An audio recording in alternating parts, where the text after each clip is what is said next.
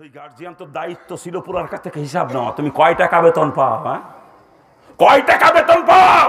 এই যে আমাকে হজ করার জন্য 5.5 লাখ টাকা দিলে, কোথায় পাইলে টাকা? এই যে জমি কিনলে টাকা পাইলে কোথায়? ঢাকা শহরে ফ্ল্যাট কিনলে টাকা কোন জায়গা পাইলে? হিসাব নেওয়া দরকার ছিল, ঠিক না?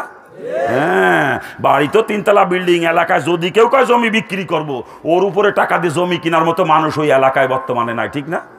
আরে কাস্টম অফিসার বোঝেন না, বিরিফ কেস বইরে বইরে পায়খানা নিয়ে আসে, পায়খানা বিরিফ কেস বইরে নিয়ে আসে, কি কথা ঠিক না? কিন্তু গার্জিয়ানের খবর আছে কিয়ামতের দিন। গার্জিয়ানের গোষ্ঠী, তোর ফোলার হিসেব নাও না, তুই টাহা পালেই খুশি। কি খুশি? টাহা দেয় ফোলায়। ফোলা হইলো 3 দিয়ে, একটারে বানাইছিলাম আলেম, মাওলানা সাহেব মাদ্রাসায় সাক্ষাৎ করে কয় পয়সা বেতন পায়। বাপরে ঠিক মতো টাকা পয়সা দিতে পারে না, মাঝে মাঝে কিছু কিছু দেয়, এতে বাপ ফোলার আলেম মাওলানা সাহেবের দেখতেও পারে না বাপ। আর একটারে মানে জেনারেল লাইনে পড়াইছে, ওইটা হচ্ছে কাস্টম অফিসার, ওইটা কাস্টম অফিসার। ও বিরিফ কেস ভরে ভরে টাহা নিয়ে আসে। বাপে যদি টাহা চায় বাজার করার জন্য, বান্ডিল ধরে বার করে বাপের হাতে দিয়ে দেয়। আর অভাব তো নাই টাকার, দেবে না কি কন? আর বাপু খুশি, ফুলাই টাহা দেয়, ওরে খুশি ফুলার উপরে। তোর খুশি ছুটে যাবে রে বিয়ে, তোর খুশি ছুটে যাবে কিয়ামতের দিন।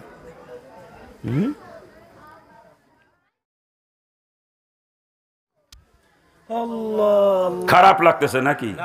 খারাপ লাগে বাজান? হ্যাঁ, আজকে কোন গার্জিয়ান হিসাব নেয় না ফুলার কাছ থেকে। তবলিগের মোবাল্লিগের গোষ্ঠীও হিসাব নেয় না, সরমুনার মুরিদের গোষ্ঠীও হিসাব নেয় না ফুলার কাছ থেকে, আসি সাহেব হিসাব নেয় না, ও মুফতি মুহাদ্দিস হিসাব নেয় না ফুলার কাছ থেকে, যে তুমি কয় টাকা বেতন পাও, এই যে টাকা খরচ করতেছো দিদারছে, পাইতেছো কোথায় টাকা, হিসাব দাও। কোন গার্জিয়ান আজকে হিসাব নিই না আমরা, খালি টাকা পালেই খুশি, নাকি কা? আল্লাহ পাক আমাদেরকে হেফাজত করুক। আরে জোরে কর না, আরো গর্ব করে কয় আমার ফোলা বেতন আর কয় পয়সা পায়, উপরি যথেষ্ট, উপরি ভাই যথেষ্ট, উপরি ইনকাম, উপরি। তোর উপরি ছুটে যাবে রে বিয়ে, কেল পায়খানা খাওয়া বাইরেই যাবে কিয়ামতের দিন। খারাপ লাগে নাকি? হ্যাঁ, খারাপ লাগলে কিছু করার নাই বাজান। জাহান্নাম থেকে বাঁচানোর জন্য বলতেছি, পাও ধরে বলতেছি, এখনো সময় আছে, ফেরেন, এখনো সময় আছে, ফেরেন, তওবা করেন।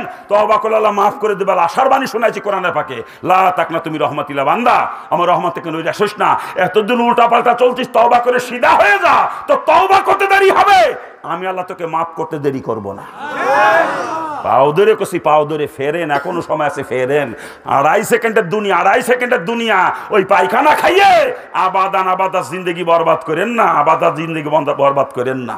পাও ধরেছি, ফেরেন। 2.5 সেকেন্ডের জিন্দগি খাইয়ে থাকলেও কাটবে, না খাইয়ে থাকলেও কাটবে। 1 সেকেন্ড আগে মরবেন না, 1 সেকেন্ড আগে মারা যাবেন না।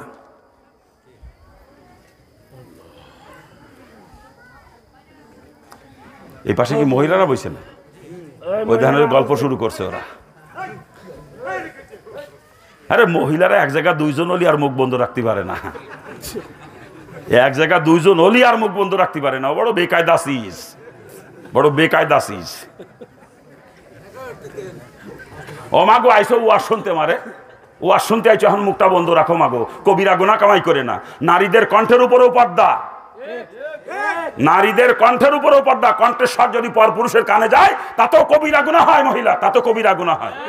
যেন শরীয়ত বলেছে, যদি প্রয়োজনের তাকিদে কোনো পরপুরুষের সঙ্গে কথা বলতেই হয়, পর্দার আড়াল থেকে কণ্ঠস্বর পরিবর্তন করে কর্কশ ভাষায় বলতে হবে, এটা শরীয়তের নির্দেশ। আর ওয়া শুনতে এসে বেটা গেরে গলা শোনাইতেছো, বেহাইয়ে মহিলার দল, এ বেহাইয়ের গোষ্ঠী।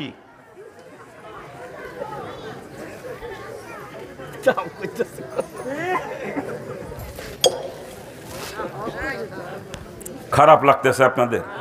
খারাপ লাগে বাজান? এই যে চাকরি বাকরি করতেছি রসুলের তরিকার খেলা বাজানে, চাকরি হয়ে যাচ্ছে নাফরমানি। এই চাকরির কারণে কিয়ামতে আমাকে জাহান্নামে যাওয়া লাগবে, কারণ ইবাদতের পরিণতি জান্নাত আর নাফরমানির পরিণতি কিন্তু জাহান্নাম, ঠিক কিনা জোরে বলেন? ও বাজান, আলোচনা করতেছি আল্লাহ পাক সৃষ্টি করেছিলেন আলিয়াবুদুন একমাত্র ইবাদতের জন্য। এই প্রসঙ্গে এতক্ষণ আলোচনা করতেছিলাম, যেই কাজের মধ্যে রসুলের তরিকা ছোট, রসুলের তরিকা হলে ইবাদত হবে, আর রসুলের তরিকার খেলা বলে ওটা আল্লাহ নাফরমানি হবে, ঠিক কিনা জোরে বলেন? এই প্রসঙ্গে বলতেছিলাম, পায়খানা প্রস্রাব রসুলের তরিকা হলে ইবাদত হবে, ঘুম রসুলের তরিকা হলে ইবাদত হবে, খানা রসুলের তরিকায় হলে ইবাদত হবে, ব্যবসা রসুলের তরিকায় হলে ইবাদত হবে, চাকরি রসুলের তরিকায় হলে ইবাদত হবে, ঠিক কিনা জোরে বলেন? রাজনীতি কার তরিকায় হওয়া লাগবে বাজান? হ্যাঁ, আমরা অনেকে রাজনীতি করি না? করেন, রাজনীতি নিষেধ করি না, কিন্তু আমার আল্লাহ পাক আপনাকে রাজনীতি করার জন্য সৃষ্টি করে নাই, সৃষ্টি করেছে ইল্লা লিয়াবুদুন একমাত্র ইবাদতের জন্য। অর্থাৎ রাজনীতি যদি করা লাগে, ইবাদত বানাইয়া করা লাগবে। আর ইবাদত তখনই হবে রসুলের তরিকায়, যখন রাজনীতি হবে, ঠিক না? রাজনীতির মধ্যে রসুলের তরিকা আছে তো? রসুল রাজনীতি করেছেন তো? রসুল শুধু রাজনীতি করেছেন তা না বাজান, রসুল আমার রাষ্ট্রপ্রধানও ছিলেন, ঠিক কিনা? শুধু রসুল একা নন, রসুলের সব থেকে কাছের চারজন মানুষ হযরত আবু বকর, ওমর, ওসমান, আলী রাদিয়াল্লাহু আনহুমা, চারজনই রাষ্ট্রপ্রধান ছিলেন, ঠিক কিনা? যারা বলেন ঠিক কিনা? তাহলে দেখা যায় রসুলও রাজনীতি করেছেন, সাহাবায়ে কেরাম রাজনীতি করেছেন, ঠিক না? আসলে কিন্তু ওটা তাদের রাজনীতি ছিল না, ওটাও ছিল তাদের ইবাদত। আর প্রকৃতপক্ষে আল্লাহ দ্বীন আল্লাহ জমিনে বাস্তবায়নের জন্য যেই চেষ্টা, মেহনত, আন্দোলন, সংগ্রাম, এগুলো সব কিন্তু ইবাদত, ঠিক কিনা? যারা বলেন ঠিক কিনা? আর আল্লাহ পাক একমাত্র ইবাদতের জন্য সৃষ্টি করেছে, অথবা রাজনীতি করা যদি লাগে ইবাদত বানাইয়া করা লাগবে, ঠিক না? যারা বলে তাহলে রসুল রাজনীতি করেছেন নাকি কান? কিন্তু আমাদের দেশের মানুষের ধারণা হয়ে গেছে রাজনীতি করবে খালি দাঁড়াই মতো দাঁড়িয়ে সার গোষ্ঠী, হুজুর আবার রাজনীতি করবে কেন, নাকি কান? এরকম একটা ধারণা হয়েছে না?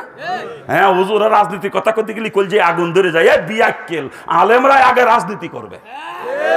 আল উলামা ওয়ারাসাতুল আম্বিয়া, আলেমরা নবীর ওয়ারিস, যেই কাম নবী করছে ওই কাম আলেমরা আগে করবে। যে বিয়াক্কেল রাজনীতি করে না ওটারে আলেম কলিও গুনাহ হবে। ইসলামী শাসন ব্যবস্থা কায়েমের চেষ্টা যে করে না সে কখনো রসুলের ওয়ারিস হতে পারে না, ঠিক কিনা? যারা বলেন ঠিক কিনা? শুধু আলেমরাই করবে তা না, প্রত্যেকটা মুসলমানের জন্য ইসলামী রাজনীতি করা ফরজ। ইসলামী শাসন ব্যবস্থা কায়েমের চেষ্টা করা কি? ইসলামী শাসন ব্যবস্থা কায়েমের চেষ্টা করা কি? অতএব প্রত্যেকটা মুসলমানের জন্য ইসলামী রাজনীতি করা ফরজ। কিন্তু আমাদের দেশের সমস্যা হয়ে গেছে, অনেক আলেম ওলামারা কয় আমরা রাজনীতি পছন্দ করি না, কত পীর সাহেবরা আমরা রাজনীতি পছন্দ করি না, কয় না? রসুলের আদনা একটা কাজকে যদি অপছন্দ করে ওটা বিনা দলিলে কাফের। দলিল লাগবে না, বিনা দলিলে। একজন মুসলমান সারা জীবন টুপি কোনোদিন মাথায় দেয় না, এই জন্য তার ইমান চলে যাবে না। যখনই বলবে আমি টুপি পছন্দ করি না, ওটা বেঈমান, সাথে সাথে বেঈমান। একজন মুসলমান জুব্বা কোনোদিন গায়ে দেয় না, এই জন্য তার ইমান চলে যাবে না। যদি বলে আমি জুব্বা পছন্দ করি না, সাথে সাথে বেঈমান হয়ে যাবে, সাথে সাথে। একজন মুসলমান সারা জীবন দাড়ি কোনোদিন রাখে নাই, এতে গুনাহগার হবে কিন্তু ইমান চলে যাবে না। যদি বলে আমি দাড়ি পছন্দ করি না, বিনা দলিলে কাফের, ওটা বিনা দলিলে। ঠিক তদ্রূপ একজন মুসলমান কোনো কারণবশত রাজনীতি করে নাই বা করতে পারে নাই, এতে গুনাহগার হবে কিন্তু ইমান চলে যাবে না। যদি বলে আমি রাজনীতি পছন্দ করি না, ওটা বিনা দলিলে কাফের। আলেম হইলেও কাফের, মুফতি মুহাদ্দিস হইলেও কাফের। আর পীর সাহেব শয়তান আবার পীর সাহেব হচ্ছে কেমন রে, ওরা তো কাফের। যে রসুলের কাজ অপছন্দ করে, রসুলের কাজ অপছন্দ করে, ও বদমাইশ তো কাফের, ওটা আবার পীর হয় কেমন?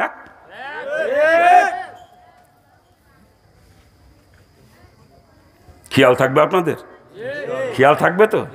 ও বাজান, আমার পরিচয় তো জানেন, আপনারা জানেন না? আল্লাহ পাক আপনাদের মতো মুসলমানের ঘরে আমাকে জন্ম দেন না, আল্লাহ হিন্দুর ঘরে জন্ম দিয়েছিলেন।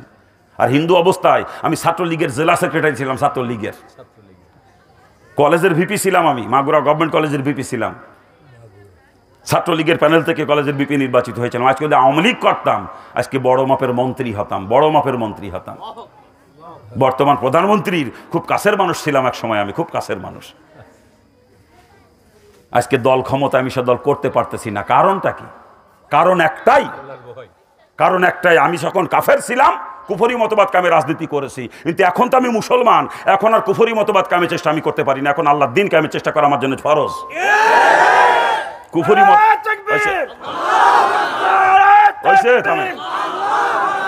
কুফরি মতবাদ কামে লড়াই করবে যারা কাফের তারা, আর যে মুসলমান সে ইসলাম কামের চেষ্টা করবে, ঠিক কিনা? আমি যতদিন কাফের ছিলাম, হিন্দু ছিলাম, ততদিন করেছিলাম, কিন্তু আজকে আমি মুসলমান। এখন আমার চেষ্টা হবে আল্লাহর জমিন আল্লাহর দিন কেমনে কায়েম করা যায়। আওয়ামী লীগ আমার দুশ্মন না, বিএনপিও আমার দুশ্মন না, জাতীয় পার্টি আমার দুশ্মন না। ও সমস্ত দল যারা করতে তারা তো আমারই কলমা পড়ানোওয়ালা মুসলমান ভাই, ঠিক না? তাদের ভিতরে দিনের বুঝ নাই, তাই তারা কুফরি মতবাদের পিছনে ছুটতেছে। যদি দিনের বুঝ থাকতো কোনো মুসলমান কুফরি মতবাদকে আমি চেষ্টা করতে পারতো না, ঠিক কিনা? যারা বলেন ঠিক কিনা? আমার ভাইদেরকে একটু বুঝ দিয়ে ওই কুফরি মতবাদের পিছন থেকে ফেরানোর জন্য চেষ্টা করি, এটা আমার ক্ষুদ্র চেষ্টা আর কি। আল্লাহ পাক যেন আমার এই চেষ্টা কবুল করে, দোয়া করবেন। কি বলেন আপনারা? হ্যাঁ, আজকে গণতন্ত্র কায়েমের জন্য মুসলমানের সন্তানেরা জীবন দিয়ে দিয়েছে, গণতন্ত্র কায়েমের জন্য জীবন দিয়ে দিয়েছে, ঠিক না? গণতন্ত্র ইসলামী মতবাদ না কুফরি মতবাদ? ইসলামী মতবাদ কুফরি মতবাদ। গণতন্ত্রের প্রতিষ্ঠাতা আব্রাহাম লিঙ্কন, নাম শুনেছেন আপনারা? আব্রাহাম লিঙ্কনের নাম শুনেছেন? আমেরিকার 10ম প্রেসিডেন্ট ছিল আব্রাহাম লিঙ্কন। আমেরিকার 10ম প্রেসিডেন্ট আব্রাহাম লিঙ্কন, তার প্রতিষ্ঠিত মতবাদ হলো গণতন্ত্র। এই আব্রাহাম লিঙ্কন কি ইসলামের বন্ধু না শত্রু ছিল? ইসলামের বন্ধু না শত্রু ছিল? বিশ্বের ভিতরে দুনিয়া সৃষ্টি থেকে এ পর্যন্ত যত ইসলাম বিদ্বেষী মানুষ জন্ম নিয়েছে তার ভিতরে অন্যতম একজন ছিল আব্রাহাম লিঙ্কন। আর তার প্রতিষ্ঠিত মতবাদ হল গণতন্ত্র। গণতন্ত্রের মূল কথাই হলো জনগণ সমস্ত ক্ষমতার উৎস, by the people for the people of the people, এটা গণতন্ত্রের মূল থিওরি, ঠিক না? আর আল্লাহর কোরআন কি কয়? ইন্নাল্লাহা আলা কুল্লি শাইইন কাদির। সমস্ত ক্ষমতার উৎস কে? আল্লাহ। কোরআন কয় সমস্ত ক্ষমতার উৎস আল্লাহ, আর গণতন্ত্র কয় সমস্ত ক্ষমতার উৎস জনগণ। কোরআনেরটা যদি বিশ্বাস করেন আপনি মুসলমান, আর যদি গণতন্ত্রেরটা বিশ্বাস করেন দলিল লাগবে না, বিনা দলিলে কাফের।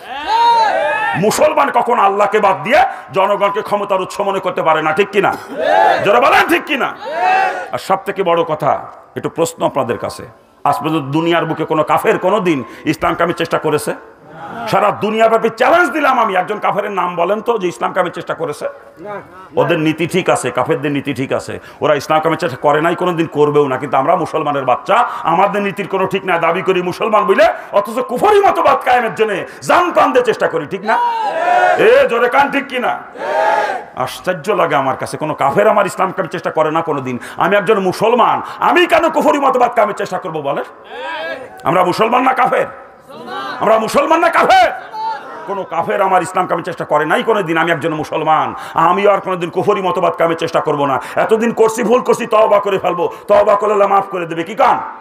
আর সামনে জিন্দেগিতে যে কদিন হায়াতে আসি কোনো কুফরি মতবাদ কামের চেষ্টা করব না। এখন থেকে মৌত পর্যন্ত ইসলাম কামের চেষ্টা করব। রাজি আছেন? রাজি আছেন? কারা কারা হাত তোলেন তো আমি দেখি। আল্লাহু আকবার। থামেন, নামান হাত, নামান, বুঝছি ওয়াজ মাহফিল আইছেন তো, হাত না খালি সুযোগ পালি পাওয়া উঠে দেবেন না। এখন ইসলামের পক্ষে ওয়াজ মাহফিল আইছেন যে, যখন ভোট কেন্দ্রে ভোট দিতে যাবেন ও জায়গায় ইসলামের পক্ষে দেবেন না, ও জায়গায় নৌকর গোলইতি, আনালে ধানের শেষির গুড়াই, আনালি লাঙ্গলের কুটি। কি কথা ঠিক না? ও জায়গায় ইসলামের পক্ষে দেবেন না। তো ওয়াজ মাহফিল হাত তুলে ইসলামের পক্ষে স্লোগান দেয়, আবার ভোট কেন্দ্রে সেই আব্দে যে ইসলামের বিপক্ষে সিল মারে, ওগুলো তো তাজা মুনাফিকের তাজা মুনাফিক। মুনাফিকের চরিত্রই কখনো ইসলামের পক্ষে কখনো বিপক্ষে, ঠিক না? রসুলের দরবারে মুনাফিকরা যখন থাকতো, রসুলকে ইসলামের বিজয় জয় জয়কার স্লোগান দিত ইসলামের পক্ষে, ঠিক না? যেই রসুলের দরবার থেকে বের হয়ে যাইতো, ইসলামকে ধ্বংস করার পায় তারা শুরু করতো, ঠিক কিনা? তারা বলেন ঠিক কিনা? এটা মুনাফিকের চরিত্র, কখনো ইসলামের পক্ষে কখনো বিপক্ষে। আর যে মুমিন, সে সদা সর্বদা ইসলামের পক্ষে থাকবে, ঠিক কিনা? আমরা মুমিন না মুনাফিক? মুমিন না মুনাফিক? যদি মুমিন হয়ে থাকে সদা সর্বদা ইসলামের পক্ষে থাকা লাগবে। ওয়াজ মাহফিল ইসলামের পক্ষে হাত স্লোগান দেবো, ভোট কেন্দ্র সেই হাত দেয় ইসলামের পক্ষে সিল মারতে হবে, তবেই আমি মুমিন। না, ওয়াজ মাহফিল ইসলামের পক্ষে হাত স্লোগান মারবো আর ভোট কেন্দ্র ইসলামের বিপক্ষে সিল মারবো, আমি হলাম তাজা মুনাফিক, তাজা মুনাফিক। আল্লাহ পাক সকলকে সহি বুঝদান করুক, জোরে বলেন আমিন। বাবাজান, আওয়ামী লীগ কিন্তু আমার মহব্বতের দল। অনেকে মনে করে আমি আওয়ামী লীগের বিরুদ্ধে করি, না, আমি আওয়ামী লীগের জন্য দোয়া করি সবসময়, আল্লাহ আমার এই মহব্বতের দলকে কুফরি মতবাদের পিছন থেকে ফিরাইয়ে ইসলামের ছায়াতলে এনে দাও, আমার মহব্বতের দলে যেন আমি আবার যোগ দিতে পারি। আমি সবসময় দোয়া করি আওয়ামী লীগের জন্য, আমি বিরোধিতা করি না। আজকে দল ক্ষমতায়, আমি সে দল করতে পারি না। আমার মনে কত ব্যথা তো আপনারা জানেন না। যে দলের জন্য মানুষের হাতে মার খাইছি, নিজে মানুষকে পিটাইছি, বাপের লক্ষ লক্ষ টাকা দলের পিছনে খরচ করছি, যেই দলের পিছনে। আরে এখন তো দল ক্ষমতায় গেছে, আপনি দলে যোগ দিয়ে নাপিত হইছেন, চিনিনি আপনারা? এখন দলে যোগ দিয়ে নাপিত হইছেন, আবার দলের ক্ষমতাগুলি পাল্টিও মারবেন, তাও জানি, কি কান? কিন্তু যখন দলের দুর্দিন ছিল, শেখ মুজিবের ইন্তেকালের পরে দীর্ঘদিন দল ক্ষমতায় যায় নাই, কত দুর্দিন ছিল দলের, তখন আমরা হাল ধরে রাখছিলাম দলের। আমরা এখন ক্ষমতায়, তারপরে করতে পারতেছি না, কারণ একটাই, তারা গণতন্ত্র কায়েমে রাজনীতি করে, কুফরি মতবাদ কায়েমে রাজনীতি করে। ওই গণতন্ত্র বাদ দিয়ে আজকে ইসলামের ম্যান্ডেটের ঘোষণা আজকে দেবে আওয়ামী লীগ, আজকে ইসলামী ম্যান্ডেটের ঘোষণা দেবে, দেখবেন আমি কালকে আবার আওয়ামী লীগে যোগ দিয়ে আওয়ামী লীগের গোলাম হয়ে গেছি। কি করেন আপনারা? শুধু আওয়ামী লীগ না, বিএনপি আসুক ইসলামের ম্যান্ডেট নিয়ে ময়দানে, আমি বিএনপিও করতে পারবো, জাতীয় পার্টি আসুক জাতীয় পার্টিও করতে পারবো। কিন্তু যতদিন পর্যন্ত ওরা কুফরি মতবাদ কায়েমে রাজনীতি করবে, আমি আর ওদেরকে সমর্থন দিতে পারবো না, কারণ আমি এখন মুসলমান, আমি কাফের নই। আর যে সমস্ত দল কুফরি মতবাদ কায়েমে রাজনীতি করে, কোনো মুসলমান সে সমস্ত দলকে সমর্থন দিতে পারে না। আর কুফরি মতবাদ কায়েমের দলকে যারা সমর্থন দেয়, কসম খোদার হতে পারে হাজী সাহেব বা তাবলিগের মোবালেগ বা কোনো হক্কানি পীরের মুরিদ বা মুফতি বা মুহাদ্দিস, কিন্তু উনি মুসলমান না। উনি যদি মুসলমান হতেন, কুফরি মতবাদের দলকে কখনো ভোট দিতে পারতেন না, সমর্থন দিতে পারতেন না। আল্লাহ পাক সকলকে সহি বুঝদান করুক। খারাপ লাগতেছে মনে হয় নাকি? খারাপ লাগে বাজান, যে রসুলের তরিকার খেলাফ রাজনীতি করতেছি বাজান, আমার এই রাজনীতি হয়ে যাচ্ছে নাফরমানি। এই রাজনীতির কারণে কিয়ামতে আমাকে জাহান্নামে যা লাগবে, কারণ ইবাদতের পরিণতি জান্নাত, আর নাফরমানির পরিণতি কিন্তু জাহান্নাম। ঠিক কিনা? জোরে বলেন, জোরে বলেন, ঠিক কিনা? সর্বনাশ, পিসাব রাজনীতি করে তো তার বাড়ি গন্ধ, অনেকে দেখতে পারে না রাজনীতি করে বলে। পিসাব মানুষ রাজনীতি করবে কে? পিসাবরা আল্লাহ বিল্লাহ করবে, তসবি টেপে বইয়ে বইয়ে। পিসাব আবার রাজনীতি করবে কে? বিয়াক্কেলের গোষ্ঠী। রাজনীতি রসুল করেছে, রসুল তো পিসাব বড় নাকি? রসুল যদি রাজনীতি করতে পারে, পিসাব কোন ছাতা? পিসাব কোন ছাতা? ও রাজনীতি করে বুঝলেই পীর, রাজনীতি না করলে ওরা শয়তান। ওরা আবার পীর মানে কি দাঁড়ে? সর্বনাশ, পিসাব খাঁটি নায়েবে রসুল, এই জন্যই সে রাজনীতি করে। খাঁটি নায়েবে রসুল, এই কারণে সে রাজনীতি করে, বোঝেন না? আল্লাহ পাক সকলকে সহি বুঝদান করুক। আরে জোরে কর না, আমিনও কয় না যদি কবুল হয়ে যায়। কারবার দেখছে না? ও বাজান, এতক্ষণ আলোচনা করতেছি যেই কাজের মধ্যে রসুলের তরিকা, সেটা রসুলের তরিকাকে ইবাদত হবে, আর রসুলের তরিকার খেলাফ ওটা আল্লাহর নাফরমানি হবে, ঠিক কিনা জোরে বলেন? আর একটা কথা স্মরণ রাখতে বলেছিলাম বাজান, যেই কাজের মধ্যে রসুলের তরিকা খুঁজে পাওয়া যায় না, রসুল যেটা করেন না বা করতে বলেন নাই, ওইটাকে কখনো ইবাদত বানানো সম্ভব না। ওটা হলো ডাইরেক্ট নাফরমানি, মুসলমানের কাছেও কখনো যাইতে পারে না, ঠিক কিনা জোরে বলেন? যদি কেউ মনে করে সুদ খাবো, এর মধ্যে রসুলের তরিকা খুঁজে পাওয়া যাবে? তা মুসলমান সুদের কাছে যাইতে পারে? আমার যা মনে হয় বর্তমান সমাজে সুদখোর বাদ দিলে মানুষ খুঁজে পাওয়া কষ্ট হবে, ঠিক কিনা জোরে বলে? ওই দেখেন ধনী লেভেলের মানুষ দ্বারা প্রত্যেকের ব্যাংকে সুদ অ্যাকাউন্ট আছে, বড় লোকের গোষ্ঠী ব্যাংকে টাকা জমা রেখে রেখে ব্যাংকে থেকে সুদ খাইতেছে, ঠিক না? আর না হলে দেখবেন ধনী লেভেলের মানুষ যারা ব্যাংকের থেকে লোন নেয়, বিভিন্নভাবে সিসি লোন নিয়ে ব্যবসা করতেছে, হাউস লোন নিয়ে বাড়ি করতেছে, কৃষি লোন নিয়ে চাষবাস করে, ফার্ম করে, বিভিন্ন কায়দায় ব্যাংকের সুদ দেয়, ঠিক কিনা জোরে বলেন? হ্যাঁ, বড় লোকের গোষ্ঠীও ব্যাংকের থেকে সুদ খায় না, ব্যাংকের সুদ দেয়। আর যারা গরিব মানুষ, ব্যাংকে যাওয়ার ক্ষমতা নাই, ওরা আজকে বউ লাগা দিচ্ছে গ্রামীণ ব্যাংকের সমিতির মধ্যে, ব্যারাকের সমিতি, আশার সমিতি, প্রশিকার সমিতি, বিভিন্ন এনজিও সমিতির মধ্যে সুদের মধ্যে বড় ডুবাই দিচ্ছে, ঠিক কিনা জোরে বলে? জোরে বলেন ঠিক কিনা? আবার কিছু কিছু বিয়াক্কেল মার্কা মুসলমান পাওয়া যায় বিভিন্ন এলাকায়, আপনাদের এলাকায় না থাকতে পারে, আমার এলাকায় আছে। শতকরা হারে টাকা লাগায়, শতকরা 10 টাকা, হাজারে 100 টাকা। এ দেশেও আসেনি? এ দেশেও আছে? এ দেশেও আছে? বাবাজিরা ভালো করে বোঝেন, ওই ব্যাংকের সুদ সুদ, এনজিও সুদ সুদ, ওই শতকরা হারে টাকা লাগাইছেন, ওটাও কিন্তু সুদ। আর সুদের গুণা কতটুকু ভালো করে বোঝেন, রসুল আমার হাদিসের ভিতর বয়ান করেছেন, সুদ যে দেয়, সুদ যে নেয়, সুদের যে হিসাব লেখে, এবং সুদের ব্যাপারে যদি কেউ সাক্ষী থাকে 4 জনের গুণা হলো সমান। রসুল বলেন সুদ দেনেওয়ালা, নেনেওয়ালা, লিখনেওয়ালা সাক্ষী 4 জন সমান অপরাধী। এদের গুণা কতটুকু অন্য হাদিসের মধ্যে রসুল বয়ান করেছেন। সুদের গুণার স্তর হলো 70টা। কয়টা? জোরে বলেন কয়টা? রসুল বলেন সুদের দ্বারা 70 প্রকার গুনাহ হয়। আর 70 প্রকার গুনার মধ্যে ছোট গুনার কথা রসুল বলেছেন, যদি নারী হয়ে সুদ দেয় বা সুদ খায়, কাবা ঘরের ভিতরে নিজের জন্মদাতা পিতার সঙ্গে জিনা করার সমতুল্য গুনাহ হয়, চিৎকার দিয়ে বলেন নাউজুবিল্লাহ। আর যদি পুরুষের সুদ দেয় বা সুদ খায়, ওই কাবা ঘরের ভিতরে নিজের গর্ভধারিণী মার সঙ্গে জিনা করার সমতুল্য গুনাহ হয়, চিৎকার দিয়ে বলেন নাউজুবিল্লাহ। এই কাবা ঘরের ভিতরে নিজের মা বাপের সঙ্গে জিনা করার গুনাহ হলো সুদের 70টা গুনার মধ্যে সব থেকে ছোট গুনাহ। আর 70টা গুনার মধ্যে বড় গুনাহ হচ্ছে স্বয়ং আল্লাহ পাক এবং তার রাসূলের সঙ্গে যুদ্ধ ঘোষণা করা, চিৎকার দিয়ে বলেন নাউজুবিল্লাহ। অন্য হাদিসের মধ্যে রাসূল বয়ান করেছেন 1 দিরহাম, আরবের 1 দিরহাম সমান সমান ওই জমানায় ছিল আমাদের দেশের মাত্র 1.25 আনা অথবা 31 পয়সা পরিমাণে। রসুল বলেন এই 1.25 আনা বা 31 পয়সা পরিমাণ, অর্থাৎ 1 দিরহাম পরিমাণে সুদ যদি কেউ দেয় বা খায়, কমপক্ষে 36 বার, কয়বার মুখস্থ করেন, কয়বার? রসুল বলেন 1 দিরহাম সুদের পরিবর্তে কমপক্ষে 36 বার নিজের মা বাপের সঙ্গে জিনা করা সমতুল্য গুনাহ হয়, চিৎকার দিয়ে বলেন নাউজুবিল্লাহ। আচ্ছা বলেন, কোন মুসলমান নরনারী মা বাপের সঙ্গে জিনা করতে পারে? কোন ইহুদি নাসারা পারে? কিন্তু আমরা মুসলমানের গোষ্ঠীকে তাই করতেছি, স্ত্রীকে দিয়ে সমিতি করায় সুদে টাকা আনাইয়ে ওই স্ত্রীকে তার বাপের সঙ্গে জিনা করাইতেছি।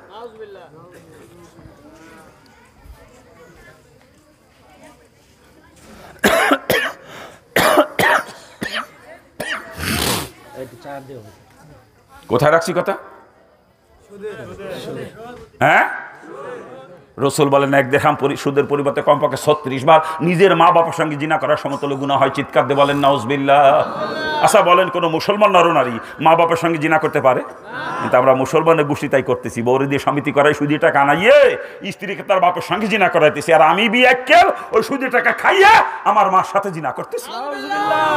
এ মুসলমানের পাও দুইকেন ধরে কছি, পাও দুইকেন ধরে যদি কোনো প্রকার সুদের সঙ্গে সম্পর্ক থাকে তওবা করেন, যদি জাহান্নাম থেকে বাঁচতে মন চায় না, সুদের সঙ্গে জড়িত থাকে যদি মারা যান, কসম খোদার কিয়ামতের ময়দানে জান্নাতের গিরানো আপনার নাকে পৌঁছাবে না, জান্নাতের গিরানো পাবেন না কিয়ামতের দিন। পাও ধরে করেছি, ফেরেন, তওবা করেন, পাও ধরে করছি, তওবা করে ফেরেন। সুদ কত নিকৃষ্ট জিনিস।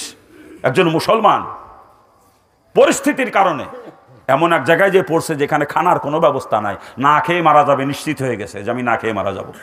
এমত অবস্থায় মরা গরু যদি পায়, ওই সময় মরা গরু গোস্ত খাওয়া তার জন্য যায়, যতটুকু খাইলে জান বাঁচে, পেট ভরে খাওয়া কিন্তু জায়েজ না, যতটুকু খাইলে জান বাঁচে অতটুকু পরিমাণে মরা গরুর গোস্ত খাওয়া ওই সময় মুসলমানের জন্য জায়েজ।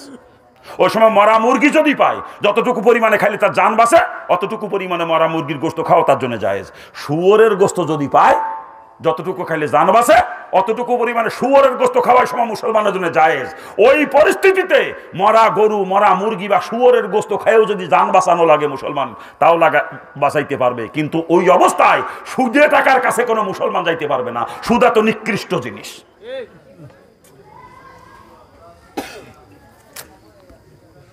কোন বিয়া কেলে গোষ্ঠী কথা কয় জায়গা দেখেন দি, এ কোন বিয়া কেলে গোষ্ঠী কথা কয় জায়গা দেখেন।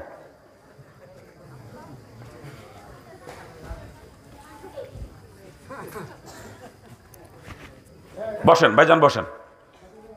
গেছে লোক গেছে, আপনি বসেন, আর যাওয়া লাগবে না। কোথায় রাখছি কথা? হ্যাঁ, সুদ সুদ সমিতি সমিতি। আপনার এলাকায় সমিতি টমিতি নাই, আমার এলাকায় এক এক বাড়ি ওরে সমিতি, এক এক মহিলা 8টা 10টাও করে সমিতি। এদিকেও আছে, এদিকেও সমিতি আছে। তাই তো ভালো করে করা লাগে। আপনাকে বোরা সমিতি করে নাকি? আপনাকে বোরা সমিতি করে? করুক, আমি নিষেধ করতেছি না। পরিণতি কি বলবো, বলবো না? কি বলবো না? হ্যাঁ, মহিলারা কি শুনতেছে? মহিলারা শুনতেছে? ও মা গো, মারে আমার উপরে রাগ করিয়ে না, মারে তোমাদেরকে বেশি কথা বলতে তাই বলে মনে করেন আমি তোমাদের দুশ্মন। আমি জাহান্নাম থেকে বাঁচানোর জন্য বলতেছি। মাগো, তুমি মুসলমানের মেয়ে হইলা, তুমি কেন সমিতি করতে যাও মাগো? সমিতি করে সুদে টাকা আইনে তোমার বাপের সঙ্গে জিনা করতেছো মাগো। ও মা, পাও ধরিছি, আর সমিতি করে না। তোমার স্বামী যদি তোমাকে লোন আনতে বলে, কিস্তি আনতে বলে, তুমি স্বামীকে পরিষ্কার করে বলে দিবা, আমাকে বিয়ে করে আনছো, আমার ভরণ পোষণ দেওয়ার দায়িত্ব তোমার কিভাবে দিবা তুমি জানো। আমি সুদে টাকা আইনে আমার বাপের সঙ্গে জিনা করতে পারবো না, আমাকে পরিষ্কার বলে দিবা স্বামীকে। আসলে দোষ কিন্তু মহিলাদের না, দোষ এই গার্জিয়ানের গোষ্ঠীর, ঠিক না? আমার স্ত্রী তো জীবনেও সমিতি করতে গেল না কোনোদিন। আপনার স্ত্রী যায়, আপনি পাঠান তাই যায়। আমার স্ত্রীকে আমি যদি সমিতি করতে না দিই, করার ক্ষমতা আছে? ওর করার ক্ষমতা আছে? দোষ মহিলাদের না, দোষ এই বিয়াক্কেলের গোষ্ঠীর। বিয়াক্কেল বিয়ে করে বউদের সমিতি করায়। এ বিয়াক্কেল, কোন চোর কইছে তোর বিয়ে করতে? এতজন তুই বিয়ে করা হারাম রে বদমাইশা। তুই বিয়ে করেছিস কোন জন্য? বিয়ে ওই ব্যক্তি করবে, ওই ব্যক্তি বিয়ে করবে যার আর্থিক সঙ্গতি আছে। স্ত্রীকে পর্দার ভিতরে রেখে ভরণ পোষণ দেওয়ার মতো আর্থিক সঙ্গতি যার আছে, ওর যদি মাজা আইকুল হইতে একসাথে 4 বিয়ে করতে পারবে সে। কি মুফতি সাহেব, মাসালা ঠিক তো? হ্যাঁ, আর্থিক সঙ্গতি যার আছে, স্ত্রীকে পর্দার ভিতরে রেখে ভরণ পোষণ দেওয়ার মতো মাজা আইকুল হলে 4 বিয়ে করতে পারবে সে একসাথে। আর যার আর্থিক সঙ্গতি নাই, স্ত্রীকে পর্দার ভিতরে রেখে আর্থিক ভরণ পোষণ দেওয়ার মতো আর্থিক সঙ্গতি যার নাই, শরীয়ত বলছে তুই রোজা রেখে মাজার জুত কমায় রাখবি যাতে বিয়ে করা না লাগে তোর। কি মাওলানা, তাই কইছে না শরীয়ত? শরীয়ত বলছে প্রয়োজন বোধে সারা জীবন তুই রোজা রাখবি, তবু বিয়ে করবে না, ওই জন্য বিয়ে করা হারাম। আর বদমাইশের দল বিয়ে করে বই এড়া দাও, তোর বেড়াক কষে বিয়ে কেল কুতাকার, বই এড়া দিয়ে তুইছো বেড়াকে বিয়ে কেল। হ্যাঁ, মুসলমানের বউ সমিতি করে, কল্পনা করা যায়? কসম খোদার, যে বাড়ির মহিলারা সমিতি করে ওরা মুসলমান, ওদেরকে মুসলমানের গুনাহ হবে। ও তবলিগের মোবালকা সরমুনার মুরিদক নাকা, ও হাজি সাহেবক আর মুফতি সাহেবক নাকা, ওরা মুসলমান না, ওরা মুসলমানকে গুনাহ হবে। যদি মুসলমানই হইতো, ওর বাড়ির মেয়ে ছেলেরা কখনো সমিতি করতে যাইতো না। কথা ঠিক কিনা? জোরে বলেন ঠিক কিনা? আল্লাহ পাক সকলকে সহি বুঝদান করুক। জোরে বলেন আমিন। আর জোরে কর না আমি। খারাপ লাগতেছে আপনাদের নাকি? খারাপ লাগে বাজান? খারাপ লাগার জন্য বলি না, জাহান্নাম থেকে বাঁচানোর জন্য বলতেছি। আলোচনা করতেছি যেই কাজের মধ্যে রসুলের তরিকা খুঁজে পাওয়া যায় না, রসুল যেটা করেন না বা করতে বলেন নাই, ওইটাকে কখনো ইবাদত বানানো সম্ভব না। ওটা হলো ডাইরেক্ট নাফরমানি, মুসলমানের কাছেও কখনো যাইতে পারে না, ঠিক কিনা? জোরে বলেন। যদি কেউ মনে করে বেপর্দায় চলবো, এর মধ্যে রসুলের তরিকা খুঁজে পাওয়া যাবে? তা মুসলমান কখনো বেপর্দায় চলতে পারে? কিন্তু বর্তমান সমাজে তো পর্দার বালাইও নাই। কথা ঠিক না?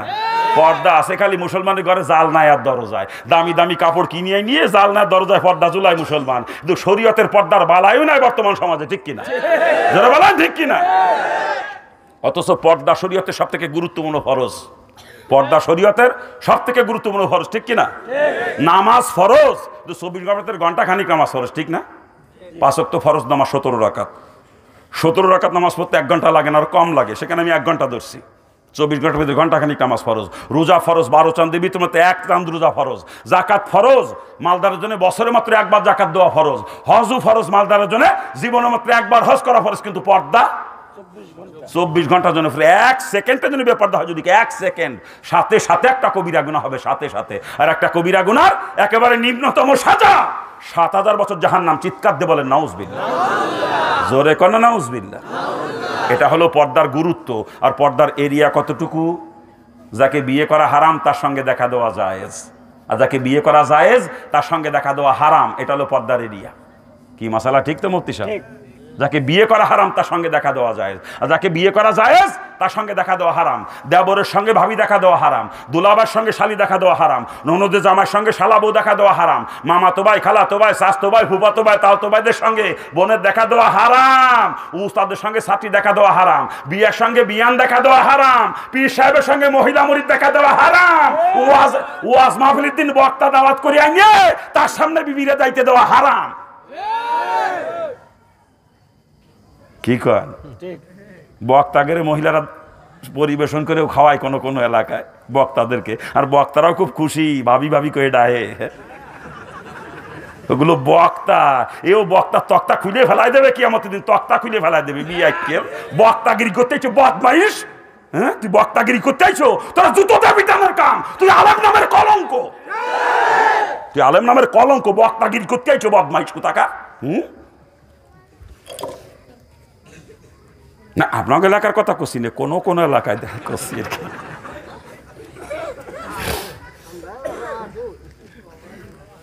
খারাপ লাগতেছে আপনাদের? খারাপ লাগে বাজান? কি পদ্মার ওয়াজ করবো কন? মুসলমানের বৌরা মেয়েরা যেই হারে বর্তমানে মার্কেটে যাওয়া ধরছে, পদ্মার ওয়াজ করে লাভ হবে না বলে মনে হয় না। না আপনার এলাকার মহিলারা ভালো আছে, এরা জীবনেও মার্কেটে যায় না। আমার এলাকায় মহিলারা মার্কেট করে, এলাকায়ও করে, এই এলাকায়ও করে। যাক মার্কেটে নিষেধ করতেছি না, পরিণতি কি বলবো একটু বলবো না? মার্কেটে আপনার স্ত্রী আপনার মেয়ে গেছে খালি তা না, ও মার্কেটে যুবকরাও আছে, যুবকদের যদিও কাজ নাই গেছে আড্ডা মারতি, যুবকরা ঘুরে ফেরে আড্ডা মারে, আর বিড়ি বেশি লোক বিড়ির মধ্যে ঢুকে যায়, আর বিড়ির মধ্যে ঢুকে যেই দেখে মহিলা কে নু আজও করে মহিলাকে বুকি দেয় গুতো। আমি নিজে দেখছি, না দেখলে বলতাম না। কি কথা ঠিক না ভুল হচ্ছে? জোরে বলে। হ্যাঁ তারপর স্ত্রীকে আপনার মেয়েকে যে মার্কেটে পাঠাইছেন ওই কেনার গুতো খাওয়ার জন্য নাকি? দোষ মহিলাদের না, দোষ এই গার্জিয়ানের গোষ্ঠীর। আমার স্ত্রী তো জীবনেও কোনোদিন মার্কেটে গেল না, আপনার স্ত্রী যায়, আপনি পাঠান তাই যায়। আমার স্ত্রীকে, আমার মেয়েকে আমি যদি মার্কেটে যাইতে না দিয়ে যাওয়ার ক্ষমতা আছে? যাওয়ার ক্ষমতা আছে? দোষ মহিলাদের নেই, গার্জিয়ানের গোষ্ঠী, বিয়াক্কেলের গোষ্ঠীর জুতো দিয়ে ফিটিতে পারতাম ধরিয়া, তাহলে আমার কলজেটা ঠান্ডা হইতো। তুই মুসলমান পরিচয় দাও, তোর লজ্জা করে না? হ্যাঁ তোর বউ মার্কেটে কেনের গুতো খেয়ে বেড়ায়, তোর যুবতী বউ যুবতী মাইয়ে, আর তুই মুসলমান পরিচয় দাও, বিয়াক্কেল কোথাকার। আবার কিছু কিছু বিয়াক্কেল আছে কয় হুজুর আমার স্ত্রী বোরকা পড়ে যায় মার্কেটে যাওয়ার সময়, আমার মেয়ে বোরকা পড়ে যায়, বোরকা পড়ে গেলে সময়টাকে এ বিয়াক্কেলের দল, যত বোরকা পড়ে যাক না কেনের গুতো মাপ নাই। আর বর্তমান যে বোরকা পড়ে মহিলারা, ও বোরকা তো পর্দার জন্য পড়ে না, পড়ে ফ্যাশনের জন্য। পর্দার জন্য বোরকা 80টা পড়া আমাকে দাদিরা নানিরা, কিন্তু ভাবিরা আপামনিরা যেটা পড়ে ও পর্দার জন্য না ফ্যাশনের জন্য। কি কথা ঠিক না? শরীয়ত পর্দার জন্য যে বোরকা পড়তে বলছে সে বোরকা হওয়া লাগবে জৌলুসবিহীন। আর আমাগো আপারা ভাবিরা যেটা পড়ে ওই বোরকা দেখেই যুবকরা বেশি আকৃষ্ট হয়। কি কথা ঠিক না? শরীয়ত বোরকা পড়তে বলছে ঢিলা ঢালা, যাতে শরীরের গঠন পড়তে বুঝতে না পারে। কথা ঠিক না? ওটা পড়ে নানিরা দাদিরা, ঠিক আছে, কিন্তু আমাকে ভাবিরা আপারা যেটা পড়ে একেবারে টাইট ফিটিং, ফাইটিয়ে যায় বাপ। কি কথা ঠিক কিনা? জোরে বলেন। ও বোরকা পর্দার জন্য না ফ্যাশনের জন্য। আর কত ডিজাইনের বোরকা বর্তমানে, উরে বাপরে বাপ। এক কায়দার বোরকা এই জায়গাতে লাগায় এক পাট্টা, এই জায়গাতে আর এক পাট্টা, মাঝখানে এইটুক দিয়ে ফাঁক্কা, ওই জায়গায় লাগায় তুই কান চাক্কা। কি জানো? আরে টিপ টিপ ফুটা ফুটা। ও নামাই মা রাখতে তুইছি কব কব। ওই যে কারি সাহেব নুরানি কায়দা পড়ায় ফুলা পান্ডে, নুরানি কায়দা পড়াতে প্রথম যখন শিখেই, বিশেষ করে যখন নোক্তা শিখে, খেয়াল করে শুনেন, কয় আলিফ খালি বার নিচে 1 নোক্তা, তার উপরে 2 নোক্তা, তার উপরে 3 নোক্তা, জিমির পেটে 1 নোক্তা, কয় না? কতি কতি সামনে আগে চলে যায়। এক জায়গায় যে কয় লাম খালি মিম খালি নুনের উপর 1 নোক্তা, কি কয় না? আমি ওই জায়গার মতো কয়া ধরছি, বর্তমান সমাজের মুসলমানের বউদের মেয়েদের পেট খালি, পিঠ খালি, কপালের উপর 1 নোক্তা। মুসলমানের বউরা, মুসলমানের মেয়েরা কপালে টিপ লাগায়, দেখি আর কলজেটা ফাইটে যায়। এই মুসলমানের টিপ ফোটা, এর উদ্বোধন কোথা থেকে জানেন আপনারা? উদ্বোধন কোথা থেকে জানেন? হযরত ইব্রাহিম খলিলুল্লাহকে আগুনে ফেলানোর জন্য নমরুদ সেখানে 40 জন কুমারী যুবতী দেবে সাবৃত্তি করে ইবলিসের পরামর্শ মোতাবেক। ইব্রাহিম সালামের চরক গাছের সাথে ঝুলইছে, আগুনই ফেলবে, চরক গাছ ধরে নড়াতি পাতিছে নমরুদের সেনাবাহিনী। ইবলিস দেখে যে ফেরেস্তায় ধরে দাঁড়ায় রয়েছে, রহমতের ফেরেস্তায়। সারা দুনিয়ার মানুষ নড়াতি পারবে? আর পারবে? আর ইবলিস জানে তো ফেরেস্তা কি করে খেদান্তি হয়, ইবলিস জানে না? ইবলিসে নমরুদের পরামর্শ দিল, আর ইব্রাহিমরে যদি আগুনে ফেলাইতেই চাও এই জায়গা বেশ্যাবৃত্তি করাও। আর ইবলিস তো জানে একবার জিনা যদি এই জায়গা শুরু হয়, ওই রহমতের ফেরেস্তা ওই দৃশ্য দেখে আর জায়গা দাঁড়াবে না, ও চরক গাছ ছেড়ে দিয়ে চলে যাবে না, তখন ইব্রাহিমকে আগুনে ফেলা সম্ভব। এছাড়া সম্ভব না। তাই ইবলিসের পরামর্শে নমরুদ 40 জন কুমারী যুবতী দিয়ে ওইখানে বেশ্যাবৃত্তি করাইছিল। আর ওই বেশ্যাদের কপালে নমরুদ নিজের হাতে ফুটা লাগাইয়া ওদেরকে সমাজে সম্মানিতা নারী বলে ঘোষণা দিয়েছিল। ও ফুটা হলো বেশ্যাদের প্রতীক, বেশ্যাবৃত্তি থেকে ফুটার উৎপত্তি। ওই আজকে মুসলমানের স্ত্রী, মুসলমানের মেয়ে কপালে লাগায় গড়ে দেখি আর কলজিটা ফাইটে যায় আমার দুঃখে। আপনার এলাকার মহিলারা ভালো আছে, জীবনেও কপালে টিপ লাগায় না। লাগায় লাগাক, তাতে কোনো সমস্যা নাই তো। আপনার স্ত্রী যদি বেশ্যা হয়ে থাকে, আপনার মেয়ে যদি বেশ্যা হয়ে থাকে, কোনো সমস্যা নেই টিপ লাগানোতে। আপনি বেশারে টিপ কিনে আনিয়ে দিয়ে নিজেরাতে কিনে দিয়ে না বেশারে টিপ আপনি। আর যদি আপনি মনে করেন যে না আমার স্ত্রী তো বেশ্যা না, আমার মেয়ে তো বেশ্যা না, ও মুসলমান এই পা দুইকেন ধরে কষে আপনার স্ত্রী আপনার মেয়ে যেন জীবনে কপালে কোনোদিন টিপ লাগায় না, ওটা বেশ্যাদের প্রতীক। কোনো মুসলমানের মেয়ে কখনো কপালে টিপ লাগাইতে পারে না। আর যে সমস্ত মহিলারা কপালে টিপ লাগায় এরা কিয়ামতের ময়দানে ওই 40 বেশ্যা মহিলার সাথে এক কাতারে জাহান্নামে যাবে। যে এই 40 বেশ্যা মহিলা ইব্রাহিম আলাইহিস সালামকে আগুনে ফেলানোর জন্য বেশ্যাবৃত্তি করছিল, ঠিক এদের সাথে টিপালার গোষ্ঠী এক কাতারে জাহান্নামে যাবে, মনে রেখে দিয়ে। মহিলারা শুনতেছে তো নাকি? মারে ও মা, আমার উপরে রাগ করে না মারে, আমি তোমাদের শত্রু না মাগো, আমি তোমার সন্তানের মতো মারে, তোমার পাও ধরিছি মা, তুমি তো বেশ্যা না, তুমি কপালে টিপ লাগাও কে মাগো? আর যদি কোনো মহিলা নিজেকে বেশ্যা মনে করো লাগাইও, আমার কোনো আপত্তি নেই তাতে। আর যদি তুমি মনে করো যে না আমি তো বেশ্যা না মাগো, আমি শামসুলক তোমার পা দুই কান ধরে বলে যাচ্ছি মারে, জীবনে কপালে কোনো দিন টিপ লাগাইও না, ওটা বেশ্যাদের প্রতীক। কোনো মুসলমানের মেয়ে কখনো কপালে টিপ লাগাইতে পারে না।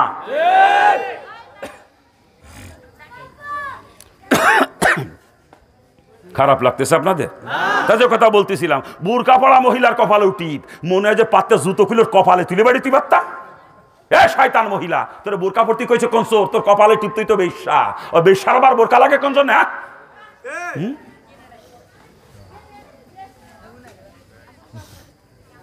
খারাপ লাগতেছে? খারাপ লাগতেছে? আলোচনা করতেছিলাম পর্দা নিয়ে, খেয়াল আছে না? কি পর্দার ওয়াজ করবো কন? এই যে রাস্তাঘাটে চলি দেখি, রাস্তার পাশে পুকুর, রাস্তার পাশে খাল, মুসলমানের যুবতী বউরা মাইয়েরা কত সুন্দর খালে নামিয়ে, পুকুরি নামিয়ে খোলা জায়গায় গোসল করে রাস্তার পাশে। আর রাস্তাতে যত পুরুষ মানুষ যায় প্রত্যেকে সাইজ মাপতি যায়, ফিতে লাগে না, চোখ দিয়ে মাপে সাইজ। আপনার স্ত্রীর কোন জায়গা কটটুক উঁচু আর কটটুক নিচু, ও রাস্তার মানুষের চোখ দিয়ে সাইজ মাপে। মুসলমানের বাড়ির মেয়ে ছেলেরা বাড়ির বাইরে খোলা জায়গায় গোসল করতে পারে, এ তো কল্পনাও করা যায় না। এ বিয়া কেলে লজ্জা করে না? মুসলমান পরিচয় দেন, লজ্জা করে না?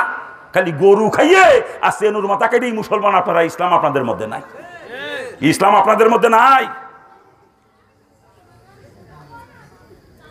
মুসলমান হন বাজান, মুসলমান হন।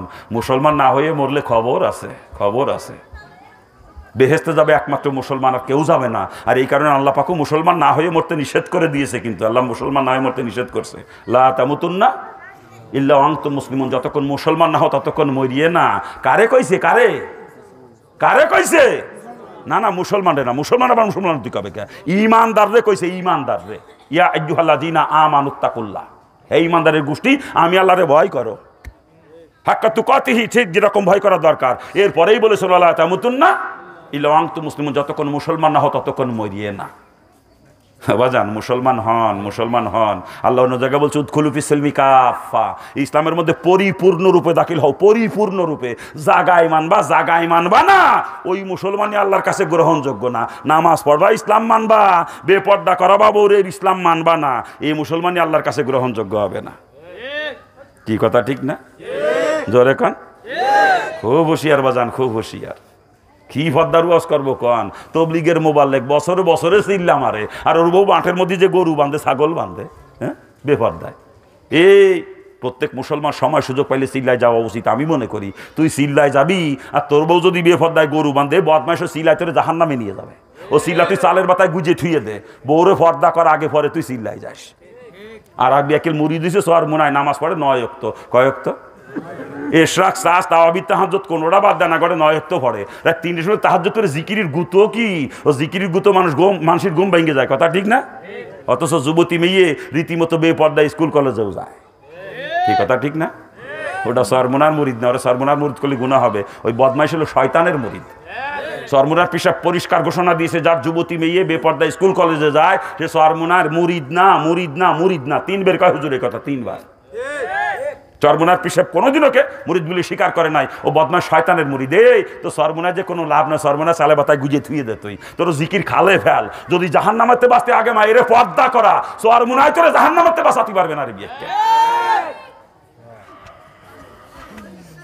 আর একজন হাজি সাহেব ওয়াজ করে আইছে, মদিনাতে তসবি কিনে নিয়েছে, মদিনাতে 1000 দানার তসবি। কত দানা? 1000 দানার তসবি। রাত 3টার সময় তাহাজ্জুদ পড়ে তসবি টানে কি টানা, এত দ্রুত তসবি টানে দানাও খুঁজে পাওয়া কষ্ট নাকি কা। এক দিনে 25,000 30,000 বার কালেমার খতম পড়া হাজি সাহেব। আর হাজি সাহেবের যুবতী মাইয়ে কলেজে পড়ে, ওরা 31শে চৈত্র রাত 12টা 1 মিনিটে এই গালে লাগছে শেহ বৈশাখ, আর এই গালে শুভ নববর্ষ। হাজি সাহেব মসজিদে তসবি টানে, আর যুবতী মাইয়ে রাত 12টা 1 মিনিটে 31শে চৈত্র পয়লা বৈশাখ পালন করতে গেছে, বর্ষবরণ করতে গেছে কলেজ মাঠে। এই গালে লাগছে শেহ বৈশাখ, আর এই গালে নববর্ষ নাকি কা। ওইটা বলে আজি এই বদমাইশ 1 নাম্বারের পাজি, ওরা জুতো পিটা করে মসজিদে বাইর করে দেবেন, জুতো পিটা করে। ওর মাইয়ে পয়লা বৈশাখ মেরি ভাই, আর মসজিদে তসবি টেপে বিয়ে একেল বন্ধ কোথাকার। এ তোর হজ চালে বা তা গুজে থুয়ে দে, ও তসবি খালে ফেল, তোর হজে তোরে বাঁচাতে পারবে না জাহান্নামের থেকে। জাহান্নাম থেকে যে বাঁচতে হয়, মেয়েকে পর্দা করা, বিয়ে একেল মেয়েকে পর্দা করা তুই আগে। রসুলের পরিষ্কার হাদিস, আর দয়ুসু লা ইয়াদখুলুল জান্নাহ, দয়ুস কখনো বেহেশতে যাবে না, লা ইয়াদখুল কখনো প্রবেশ করবে না। তুই যদি বেহেশতে যাও তার রসুল মিথ্যাবাদী হয়ে যায়। আর কসম খোদার, আমার রসুলের কোনো হাদিস কখনো মিথ্যা হবে না, রসুল কখনো মিথ্যাবাদী হবে না, অর্থাৎ দয়ুস কখনো জান্নাতে যাবে না। কথা ঠিক কিনা? তুই তবলিগের মুবাল্লিগি হও, সরমুনার মুরিদি হও, রাজি সাহেবই হও, আর মুফতি সাহেবই হও না কে, তুই জাহান্নামী, তুই জান্নাতে গেলে রসুল মিথ্যাবাদী হয়ে যায়। কি পর্দার ওয়াজ করবো কারণ আজকে আমরা আলেমের গোষ্ঠীও পর্দা মানি না। অধিকাংশ আলেমের মধ্যে পর্দা নাই, অধিকাংশ আলেমের মধ্যে ইল্লা মার্শাল্লাহ কিছু আছে, না থাকলে দুনিয়া চলতো না। কথা ঠিক কিনা? খোঁজ নিয়ে দেখেন, আমি মাওলানা, আমার বাড়ির মধ্যে সদরঘাট, আমার স্ত্রী আমার ছোট বয়সে এক প্লেটে ভাতও খায়, দেবর ভাবির মধ্যে কি ফিরিত, আমি কিন্তু মাওলানার দিকে আমার বাড়ির পর্দার অবস্থা ঠিক না? এ জোরে কা। আমি যখন শ্বশুর বাড়ি যাই, শালি আমার গালে উঠেও খাওয়াই দেয় নাকি কা। হ্যাঁ, শালি দুলোভাই থেকে গলায় গলায় ফিরিত, আমি কিন্তু মাওলানা, এলে আমার পর্দার অবস্থা নাকি কা। আমি মসজিদের ইমামতি করি, মহল্লা 30 দিন 30 বাড়ি খানা যাই, ঠেলে উঠি, ভাবি ভাবি করে ঠেলে উঠি, আর কত সুন্দর মুসল্লির বউ আমার খেদমত করে খাওয়ায়, খাদনদারি করে নাকি কা।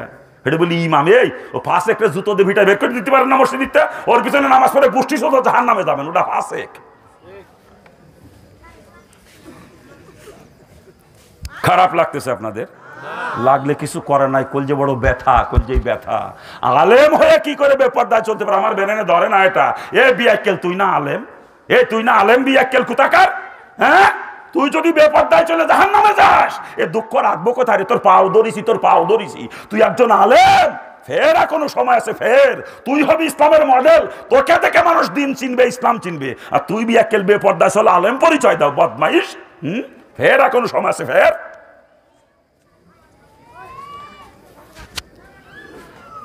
খারাপ লাগতেছে নাকি? কারে থুয়ে কারে ধরবো কন? কারে থুয়ে কারে ধরবো? আমাগো দেশের কত পীর সাহেবরাও পর্দা মানে না, পীর সাহেব পর্দা মানে না, এই বদমাইশ বলে পীর হইছে, চিন্তা করে না। অথচ পর্দা শরীয়তে সব থেকে গুরুত্বপূর্ণ ফরজ। হাকিমুল উম্মত আশরাফ আলী থানভী তার কিতাবের মধ্যে পরিষ্কার করে লাগছে, যদি কাউকে দেখো যে আসমান দিয়ে উড়ে চলে যাচ্ছে, বা পানির উপর দিয়ে হেঁটে চলে যাচ্ছে, বা আগুনের ভিতর দিয়ে যাতায়াত করতেছে, কিন্তু তার ভিতরে শরীয়তের খেলাফ যদি পাওয়া যায়, থানভী রহমতুল্লাহ বললে পীর না হলে শয়তান। থানভী রহমতুল্লাহ পীর হওয়ার জন্য কারামতি কোনো শর্ত না, পীর হওয়ার জন্য শরীয়তের পাবন্দ হলো শর্ত। কথা ঠিক না? পীর হওয়ার জন্য শর্ত হলো শরীয়তের পাবন্দ। কথা ঠিক কিনা? তা শরীয়তের সব থেকে গুরুত্বপূর্ণ ফরজ হলো পর্দা। এই পর্দার খেলাফ চাই বিয়াক্কেলের মধ্যে। ওই বিয়াক্কেল আবার পীর হয় কেমনে রে? ও তো তাজা শয়তান, ওটা পীর হয় কেমনে? পর্দা নামে হেঁটে আবার পীর হয় কেমনে রে? হ্যাঁ, কত পীর দেখছি আমাদের দেশে, যুবতী যুবতী মহিলারা পীর সাহেবের পাও টেপে গাও টেপে। হ্যাঁ, সভাপতি সাহেব কথা কইলে হবে না জায়গা। যুবতী যুবতী মহিলারা পীর সাহেবের পাও টেপে গাও টেপে, ওটা বলে পীর। এই ওগুলো নুসা, নুসা।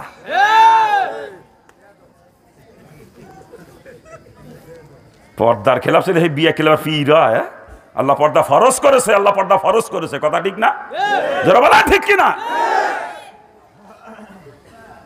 আমাদের দেশে কত পীরের দরবার, বেটা বেটি একসাথে, এক গাড়ির মধ্যে, এক লঞ্চে, এক ট্রলারে নাকি কা। পর্দার কোনো বালাই নাই, ছুটিছে পীরের দরবারে, বেটা বেটি একসাথে, পর্দার কোনো বালাই নাই। কথা ঠিক না?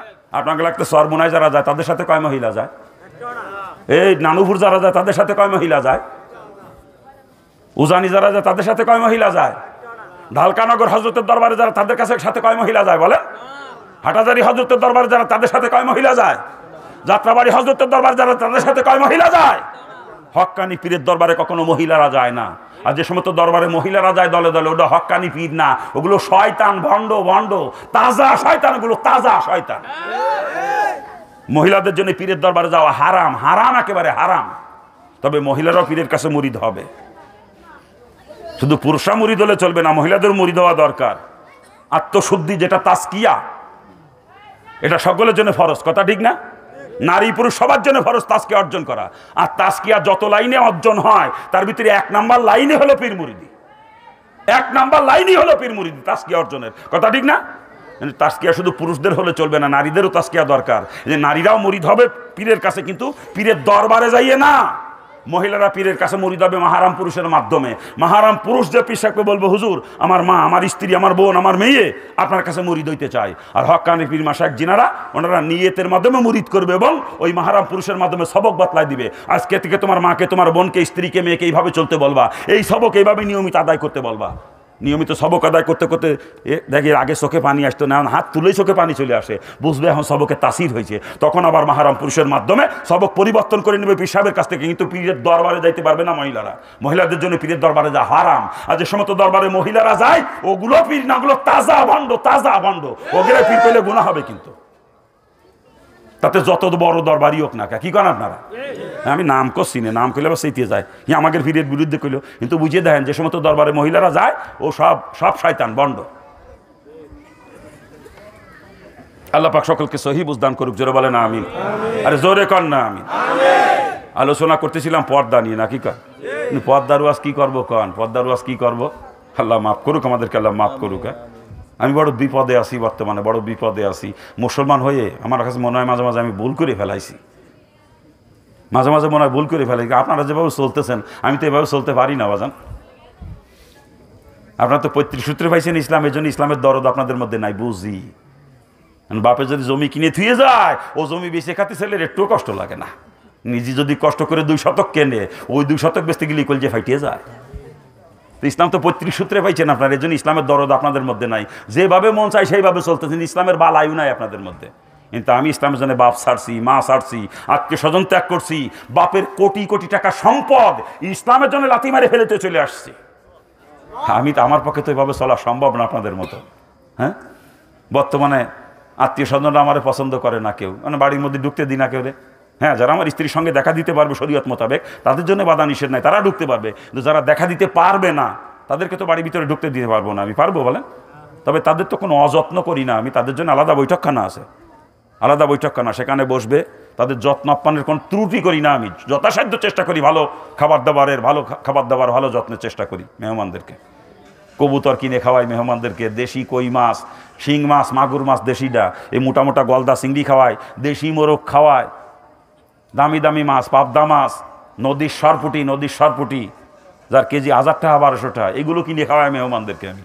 দধি খাওয়াই, মিষ্টি খাওয়াই, ফল ফ্রুট, 7 আপ, কোনো কিছু কমতি রাখি না। তারপরেও তাদের বলে যত্ন হয় না, এই বাড়ির মধ্যে ঢুকতে দিনে এইলো দোষ। আমার শ্বশুর শাশুড়ি বেজার বর্তমানে আমার উপর একটু। আমার আর একটা বাইরে আছে, তার বাড়ির মধ্যে ঢুকতে দিনে শ্বশুর শাশুড়িও বেজার, আমাকে জামাইটারে বাড়ির মধ্যে নেয় না। আচ্ছা কর নিতে পারবো আমি? শরীয়তে কি কয় তাই? শরীয়তে কি বলে? আমার বড় কষ্ট হয় চলতে, আমি একা হয়ে যাচ্ছি, একা আস্তে আস্তে। কার সঙ্গে চলবো? মুসলমান তো নাই সমাজ, আমি তার সঙ্গে চলবো? হিন্দু অবস্থায় কোরআন হাদিস পড়তাম, পড়ে মুসলমানের চরিত্র দেখতাম কোরআন হাদিসে, ওই চরিত্র দেখে লালায়িত হয়েছিলাম। আমি যদি মুসলমান হই, এরকম চরিত্রের সোনার মানুষগুলো আমার চলার সাথী হবে, এরকম সোনার মানুষদের সঙ্গে উঠা বসা করতে পারবো, এরাই আমার বন্ধু হবে। কিন্তু আজকে মুসলমান হয়ে আমার সে আশায় বালু চাপা পড়ে গেছে। সেই সোনার মানুষ আমি একজনও খুঁজে পাই না। আমি কার সাথে চলবো বলেন? না, কষ্ট হয় মাঝে মাঝে। মুসলমান হয়ে আমার ভুল হয়ে গেছে। হিন্দু ছিলাম, চলতে পারতাম ইচ্ছা খুশি মতো, ভালোই ছিলাম। কিন্তু এখন তো আমি বান্দা পড়ে গেছি, বান্দা। কি করবো? আপনারা তো চলতেছেন দিকি দিব্যি, আপনাদের বাড়ির মধ্যে সদরঘাট, হ্যাঁ, আপনাদের বাড়ির মধ্যে সদরঘাট, দাবি করে নিজেকে দিনদার বুঝলে বাড়ি কোনো পদ্মার বালাই নাই। বাইরের মানুষ যায় আর হে, যায় আর হে, ও ফাঁসে ওগুলো তো সব জাহান্নামী রে। মুসলমানের বাড়ির মধ্যে পরপুরুষ ঢোকে বেরোয়, এ তো কল্পনা করা যায় না, এ কল্পনাও করা যায় না। 5টা খানা যেই বাড়িতে থাকে না, ও বাড়ি কোনো মুসলমানের বাড়ি হতে পারে না। 5টা খানা, 1 নম্বরে দস্তরখানা, 2 নম্বরে পায়খানা, 3 নম্বরে প্রস্রাবখানা, 4 নম্বরে বৈঠকখানা, আর 5 নম্বরে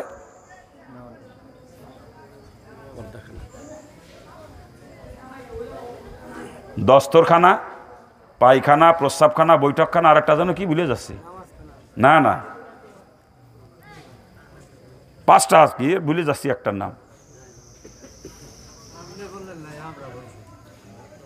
মনে থাকে সবসময়, হঠাৎ করে ভুলে গেলাম।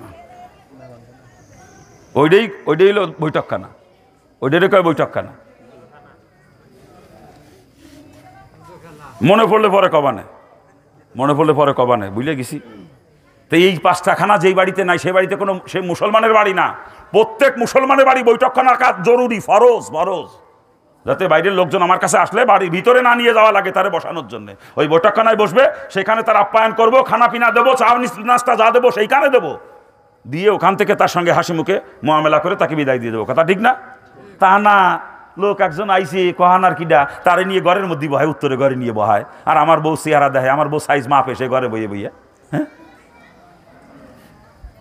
প্রত্যেক মুসলমানের বাড়ি বৈঠকখানা থাকা ফরজ। আল্লাহ পাক সকলকে সহি বুঝদান করুক। যারা কর না, আমি খারাপ লাগতেছে আপনাদের আলোচনা করতেছি যেই কাজের মধ্যে রসুলের তরিকা খুঁজে পাবেন, রসুল যেটা করেন না বা করতে বলেন নাই, ওইটিকে কখনো ইবাদত বানানো সম্ভব না। ওটা হলো ডাইরেক্ট না ফরমানে মুসলমানের কাছেও কখনো যাইতে পারে না, ঠিক কিনা জোরে বলে? যদি কেউ মনে করে দাড়ি কামাবো, এর মধ্যে রসুলের তরিকা খুঁজে পাওয়া যাবে? তা মুসলমান দাড়ি কামাইতে পারে? এই বিয়াকেলের দল, দাড়িতে খুর লাগানো আর আমার রসুলের কলিজায় খুর লাগানো এক। আর রসুলের কলিজায় খুর লাগায় রসুলরে কান্দাইয়া কেউ বেহেস্তে যাবে না, কেউ না। ভালো করে মনে রাখেন, কেউ না। আর কত কান্দাবেন রসুল, আর কত কান্দাবে না? যেই নবী দুনিয়ায় ভূমিষ্ঠ হয়েই আমার আপনার জন্য কান্না শুরু করেছেন। রসুলের জন্মের একটু পরে আব্দুল মুতালিব, রসুলের দাদা, খবর পাইছে নাতি হওয়ার, খবর পাই নাতিরে দেখতে গেছে। আব্দুল মুতালিবকে আমি যখন দেখতে গেছি, যাই দেখি শিশু বাচ্চার ঠোঁট নড়তেছে রুই মাছের মতো। আব্দুল মুতালিবকে আমি কান ডাকা নিলাম বাচ্চার ঠোঁটের কাছে, শুনি বাচ্চা জবান থেকে উচ্চারিত হচ্ছে, ইয়া রব্বি হাবলি উম্মতি। যেই নবী দুনিয়ায় ভূমিষ্ঠ আমার আপনার জন্য কান্না শুরু করেছে। আর যতদিন রসুল দুনিয়ার জমিনে ছিলেন, আমার আপনার জন্য কানতে কানতে জিন্দেগিটা শেষ করে দিয়েছেন। দিনের পর দিন রসুলের পেটে খাবার যায় নাই, পেটে পাথর বেঁধে ধৈর্য ধরেছেন, কিন্তু একটা মুহূর্তের জন্যও উম্মতকে রসুল কখনো বলে নাই। এই উম্মতের চিন্তা করতে যে তাইবের ময়দানে হুজুর এত মার খাইছেন, উম্মতের চিন্তা করতে ওহুদের ময়দানে হুজুরের দাঁত ভাঙছে, লোহার হেলমেট ভেঙে মাথার মধ্যে ঢুকে গেছে উম্মতের চিন্তা করতে যায়। এই উম্মতের চিন্তায় পাহাড়ের গুহার মধ্যে সিজদায় পড়ে মাবুদের দরবারে কান্না শুরু করেছে রসুল উম্মতের জন্য। রসুলের চোখের পানি ঝরতে ঝরতে গুহার মধ্যে স্রোত বইতে শুরু করে দিয়েছে। রসুল যখন ইন্তেকাল করেছেন, হযরত আলী বলতেছেন, আমি দেখি হুজুরের ঠোঁট মোবারক নড়তেছে। আমার কাছে মনে হয় হুজুর কিছু বলতে চান। হযরত আলী বলেন, ওই কাঁটা গানিলাম হুজুরের ঠোঁটের কাছে, শুনি জবান থেকে উচ্চারিত হতেছে, ইয়া রব্বি হাবলি উম্মতি। ইন্তেকালের পরও যে রসুল কাঁদছে, এখনো পর্যন্ত আল্লাহর ওলিরা রওজায় কান পাতলে শুনতে পায়, রওজার থেকে একই শব্দ ভেসে আসতেছে, ইয়া রব্বি হাবলি উম্মতি। আর কাল কিয়ামতের ময়দানে সমস্ত নবীরা নিজের নাজাতের চিন্তায় পেরেশান হয়ে ইয়ানাফসি করতে থাকবে, ছুটাছুটি করতে থাকবে। আর আমার আপনার নবী মুহাম্মদুর রাসূলুল্লাহ সাল্লাল্লাহু আলাইহি ওয়াসাল্লাম উম্মতের চিন্তায় পেরেশান হয়ে ছুটতে থাকবে। একবার ছুটতে ছুটতে মিজানের পাল্লার কাছে গিয়ে দাঁড়াবে, আমার কোনো উম্মতের নেকি পাল্লাটা হালকা না হয়ে যায়। আবার ছুটতে ছুটতে ফুলসিরাতের কিনারে গিয়ে দাঁড়াবে, আমার কোনো উম্মত জাহান্নামে নিক্ষিপ্ত না হয়। আবার হুজুর ছুটতে ছুটতে আর সাজিমের নিচে চলে যাবে, সেজদা পড়ে কান্না শুরু করে দিবে, মাবুদ আমার উম্মতকে আপনি মাফ করে দেন। যেই নবী দুনিয়ায় ভূমিষ্ঠ আমার আপনার জন্য কান্না শুরু করেছে, আর কিয়ামত পর্যন্ত আমার আপনার জন্য কানতেই থাকবে। এ মুসলমান, এই পাও দুইকেন ধরিয়ে কষি, পাও দুইকেন ধরিয়ে ওই নবীর কলিজায় আর খুল লাগাইয়েন না। রসুলের কলিজায় খুল লাগাইয়া রসুলকে কান্দাইয়া বেহেশতে যাওয়া যাবে না। আজকে যুব সমাজ দাড়ি রাখতে পারে না, বয় একটাই, বিয়ে করে নাই তো এখনো। মনে মনে চিন্তা করে, যদি মেয়েরা পছন্দ না করে, কি যুবকরা নাকি? হ্যাঁ, তবে দাড়ি রাখতে পারো বিয়ের আগে, আমি গ্যারান্টি দিতে পারি, তোমার স্ত্রীর চরিত্রের গ্যারান্টি দিতে পারি। একটা চরিত্রবতী স্ত্রী পাবা, যার চরিত্রে কলঙ্কের কোনো দাগ লাগে নাই। যেই মেয়েটা দিনদার চরিত্রবতী, ও দাড়িওয়ালা ছেলেকে আগে পছন্দ করবে। কথা ঠিক না? হ্যাঁ। আর যেটা যে ঢাকা ইউনিভার্সিটিতে পড়ে, রোকেয়া হলে থাকে, রোকেয়া হলে বিকেল বেলায় কই মাছের মতো কানি মারিয়ে রমনা পার্কে ওজন ওঠে, রমনা পার্কে কই মাছের মতো কানি মারিয়ে, আর ওর পিছনে ষাঁড় করে দলে দলে, ওর পিছনে উপর যে কত কিয়ামত বয়ে গেছে তার হিসেব কিতাব নাই। ওই কিয়ামত বয়ে যাওয়াটা বা দাড়িওয়ালা ছেলে জীবনেও পছন্দ করবে না। তা যদি কিয়ামত বয়ে যাওয়াটা বিয়ে করতে চাও, তো দাড়ির হাত দরকার নাই। আর যদি দিনদার চরিত্রবতী স্ত্রী পাইতে যাও, যুব সমাজ আমি তোমাদেরকে বলতেছি, দাড়ি রেখে ফেলো, দেখবা তোমার চরিত্রবতী একটা স্ত্রী পাবা। আমি গ্যারান্টি দিয়ে যাচ্ছি, তোমার স্ত্রীর চরিত্রে গ্যারান্টি দিচ্ছি আমি। আবার যুবকরা, কিছু যুবক আছে বিয়ে শাদী করে ফেলাইছে, এরপরও দাড়ি রাখতে পারে না, স্ত্রী দাড়ি রাখবার দেয় না। স্ত্রী খালি কয় বাসে দাড়ি রাখা লাগবে না, দেরি আছে, ছেলে মেয়ে বড় হোক, মেয়ে বিয়ের আগে দাড়ি রাখতে দরকার হইলে এখন রাখা লাগবে না, কয় না রাখো। স্ত্রী স্বামীর মুখে দাড়ি রাখতে দেয় না, এরকম ইতিহাসও আমি জানি। এরকম আমার কাছে অনেক প্রমাণ আছে যে স্বামী দাড়ি রাখছে বলে স্ত্রী স্বামীরে ছাড়িয়ে ওই যে কি জানো কয় ডিভোর্স দিয়ে বাপের বাড়ি চলে গেছে। এরকম প্রমাণ আমার কাছে অনেকগুলো আছে। দাড়ি রাখার কারণে স্ত্রী ডিভোর্স দিয়ে দিয়েছে স্বামীকে। আরে ওরে তো তালাক দিয়া ফরজ, ওই স্ত্রীরা তালাক দিয়া ফরজ মুসলমানের জন্য। ও তো কাফের মহিলা, কাফের, ও তো ইমান নাই, ওই মহিলা কাফের। যেই মহিলা তো স্বামীর মুখে দাড়ি পছন্দ করে না, রসুলের সুন্নাত পছন্দ করে না, কসম খোদার ওই মহিলা কাফের, কাফের, কাফের। আর কোনো কাফের মহিলা নিয়ে কোনো মুসলমান কখনো সংসার করতে পারে না। যেই মহিলা স্বামীর মুখে দাড়ি পছন্দ করে না, ওরে তালাক দিয়ে মাজায় তুলে লাত্তি মারে ঘর থেকে বের করে দেবেন। যদি কেস করে জেলে যাওয়া লাগে, আর একটা সুন্নত আদায় হবে আপনার, জেল খাটাও সুন্নাত। কি বলেন? হ্যাঁ, শয়তান মহিলা, ও দাড়ি রাখতে দেয় না স্বামীরে, শয়তানি কোথাকার। আরে প্রকৃত মুসলমান স্ত্রী ওই মহিলা যে স্বামীকে নেক কাজের দিকে ঠেলে দেয়, নেক কাজে উদ্বুদ্ধ করে, জাহান্নাম থেকে বাঁচায়, জান্নাতের পথে উঠায় দেয়, ঠিক না? স্ত্রীর আর এক নাম হলো সহধর্মিনী। কি বলেন? স্বামী যদি নামাজ পড়তে না চাই, স্ত্রী স্বামীরে খুশা মারবে, আমি তোমার ভাত রাঁধতে পারবো না, বেনামাজির ভাত রান্ধা আমার পক্ষে সম্ভব না, আমার হাতে রান্না খাইতে গেলে 5 ওয়াক্ত নামাজ পড়া লাগবে নিয়মিত, কথা ঠিক না? সেই প্রকৃত মুসলমানের স্ত্রী। স্বামী যদি দাড়ি রাখতে না চায়, স্ত্রী খোসা মারবে, বুঝছি, দাড়ি কামাই যুবক সাজিয়ে দুনিয়া সেমডিকের সাথে হোস্টি নষ্টি করিয়ে বেড়াবা, ও চলবে না, তোমার দাড়ি রাখা লাগবে যাতে সেমডিরা তোমার চা কয়, তোমার দিক না তাকায়। এলো প্রকৃত মুসলমানের স্ত্রী, ঠিক না? আর শয়তান মহিলা স্বামীরে দাড়ি রাখতে দেয় না, ওরে শয়তানি, ও শয়তানি নিজেও জাহান্নামে যাবে, ও স্বামীরেও জাহান্নামে নেবে, কথা ঠিক না? এ জোরে বলেন ঠিক কিনা? যেই মহিলা তার স্বামীর মুখে দাড়ি পছন্দ করে না, কসম খোদার ও মহিলার ঈমান নাই, ওরে তালাক দিয়া ফরজ। আল্লাহ পাক সকলকে সহি বুঝদান করুন। দুঃখ একটা, আমি হিন্দু ঘরে জন্মে আমার মুখে দাঁড়িয়ে হয়, এ মুসলমানের সন্তানেরা আমার দেখে লজ্জা করে না? কচু গাছে যে গলা দড়ি নেন, কচু গাছে বিয়াক্কেলের গোষ্ঠী। আমি হিন্দুর বাচ্চা, আমি দাঁড়িয়ে রাখতে পারি, আর মুসলমানের বাচ্চারা মুখ কাণ্ডে চাইছে সুইলে এবার মুসির মনো বানায় রেখে দেয়, ওগুলোর আর মুসির মতো দেখা যায়, আর মুসির মতো। মুসি চেনেন আপনারা? মুসি চেনেন? হিন্দুদের ভিতরে নিচু সম্প্রদায়ের মানুষ হচ্ছে মুসি, বাক্স একটা নিয়ে রাস্তার কোনায় বসে থাকে, রাস্তার পাশে, আর যত মানুষ রাস্তা দিয়ে যায় প্রত্যেকের পাত দিকে তাকায় থাকে। মুসিরা কারো চেহারার দিক তাকায় আমি আজ পর্যন্ত দেখি নাই কোনোদিন। মুসিদের নজর থাকে মানুষের পায়ের দিকে, ঠিক না? অর্থাৎ যারা জুতা সেলাই করে, জুতা পালিশ করে, ওগেরে মুসি কয়। চিনিছেন তো মুসি? কি মুসি চিনিছেন তো? আরে মুসির চেহারার মধ্যে কোনো ইমানি নূর নাই, আছে নাকি? ঠিক দাড়ি কামারও মুসলমান চেহারায় ইমানি কোনো নূর নাই। আমি বহুত পর্যবেক্ষণ করছি, কোনো ইমানি নূর আমি আজ পর্যন্ত দাড়ি কামানো মুসলমান চেহারার মধ্যে খুঁজে পাই নাই, কোনো ইমানি নূর। এই জন্য আমি কই, মুসির চেহারা যেরকম ইমানি কোনো নূর নাই, দাড়ি কামানো মুসলমান চেহারা সেরকম ইমানি কোনো নূর নাই। আমি এই জন্যই কই, দাড়ি কামানো মুসলমান সব হলো মুসিম আর কা মুসলমান। এরপরও যদি লজ্জা না হয়, আমার তো করার কিছু নেই। মুসলমানের বাচ্চারা দাড়ি কামায়া, খারাপ লাগতেছে আপনাদের? খারাপ লাগে বাজান? আরও একটু আছে, বলবো না বাদ দেবো। মুসলমানদেরকে সালামও দিতে পারি না, সালাম দিয়ে বিপদে পড়বো। যদি ওরিপদ হয়, ওরিপদরে সালাম দিলি নেকি হবে না গুনাহ হবে? কান্দি এ নেকি হবে না গুনাহ হবে? কিন্তু ও যে হরিপদ না বসবো কি করে আমি সালাম দেবো? হ্যাঁ, হরিপদর শান্তির জন্য দোয়া করা জায়েজ নাই, হরিপদর হেদায়েতের জন্য দোয়া করা জরুরি, ঠিক কিনা? শান্তির জন্য দোয়া করলে নেকি হবে না, ওইটারও গুনাহ হবে। তা সালাম দিয়ে আমাদের তো শান্তির জন্য দোয়া করা, ঠিক না? আমি সালাম দিয়ে গুনাহ কামাই করবো, খাই আমার কাম নাই নাকি? চিনতে পারলি তারে দেবো, সালাম নালি দেবো না, পরিষ্কার কথা। তা আমি সালাম দিতে পারি না, সালাম দেয় তখন জবাব দিই, আর মনে মনে একটু কষ্টও লাগে যে নেকি 90ও নিয়ে গেল, আমি ফেলাম না, আমি মাত্র 10 নেকি ফেলাম। আমি তো আগে সালাম দেবো, কিন্তু না আসিনে তো দিতে পারবো না, কথা ঠিক না? আমি তো আগে দেওয়ার চেষ্টাই করবো যাতে নেকি আমি বেশি পাই, কথা ঠিক না? যে আগে সালাম দিবে সে 90 নেকি পাবে, আর জবাব দিলে 10 নেকি পাবে, কথা ঠিক না? কিন্তু দিতে পারি না, চিনতে পারি না, তাই দিতে পারি না, কি করবো? কারণ সালাম যে দিনে তাতে রাগিয়ে যায় অনেকে। উনি মাতবর মানুষ, বোঝেন না, বড় অফিসার, বড় নেতা এলাকার, আমার মতো মোল্লা সালাম না দিতে রাগ হওয়া স্বাভাবিক নাগেন নাকি? কেন তুই যখন রাগ হয় সালাম না দিলি, এক কাম করো, চিনতে যেতে পারি তুমি মুসলমান, সেই কামটা করো, দাড়ি রাখি ফেলো, চেনবো মুসলমান, সালাম দেবো। আর দাড়ি যদি রাখতে মন না চায়, আর একটা কাম করলেও চিনা যাবে তুমি মুসলমান, সেই কামটা করো। পরে তো দোঠাঙ্গা দোনালা, ও সামনে তো সেনুটা লাগানো থাকে, সেনটা খুলিয়ে সবসময় কাশ্মীর মতো মাথা বার করে থুয়ে দিবা। যেই দেখো মাথা কাটা বসবে, ওটা তো মুসলমান, ওই যে মাথা কাটা, তখন সালাম দেবো। তাছাড়া সালাম দেওয়ার আর কোনো লাইন নাই, চিনতি না ফালি দেবো কি করে? ওই দাড়ি রাখতে হবে, আনা ওইটা বার করে নিয়ে ঘুরে বেড়াতে হবে, তাহলে সালাম দেবো, নাহলে সালাম দেবো না। হাসেন আপনারা, আমার কলজে ফাইটে যায় দুঃখে। আল্লাহ না করুক এরা যদি মারা যায় কোনো অপরিচিত জায়গায় যাইয়ে, অপরিচিত জায়গায় মারা যাইতে, বেড়াইতে গেছে আমাকে যশোর বা রাজশাহী বা সিলেট, ওখানে তো অ্যাক্সিডেন্ট করে মারা যেতে পারে, পারে না?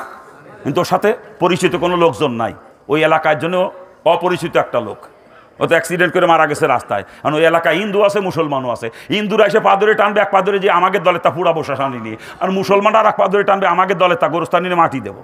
কারণ হিন্দু মুসলমানও গন্ডগোল বাঁধবে লাশ নিয়ে। কারণ যদি কোনো বুদ্ধিমান থাকে ওই এলাকায়, ওই এলাকা ধরেন এলাকা চেয়ারম্যান, ওই এলাকা চেয়ারম্যান বুদ্ধিমান মানুষ, চেয়ারম্যান সাহেব উপস্থিত হয়েছে, চেয়ারম্যান সাহেব তোর আগের থেকে গন্ডগোল করিস নিয়ে শ্মশানে নিবি না কবরস্থান নিবি, আগে দেখকে নি দেখি।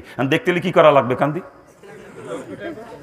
ওই কাপড় খুলে সেনু বাইর করে দেখা লাগবে সেনুর মাথা কাটা আছে নাকি, বিকল্প আর কোনো রাস্তা নাই। কি কথা ঠিক না ভুল করছি জোরে বলে?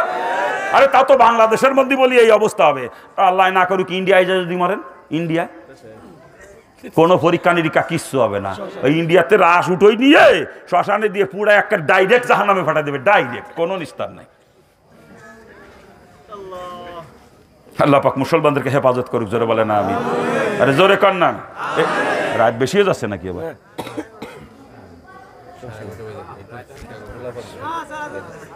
ও বাজান, ওই ফুলাফান এই জায়গায় নেই বসাচ্ছেন, আবার উঠে যাচ্ছে, আবার যাই যে শুরু করেছে আর কি। ওরা কি ওয়া শোনা মানুষ নাকি বলছেন? সব খেয়াল আছে।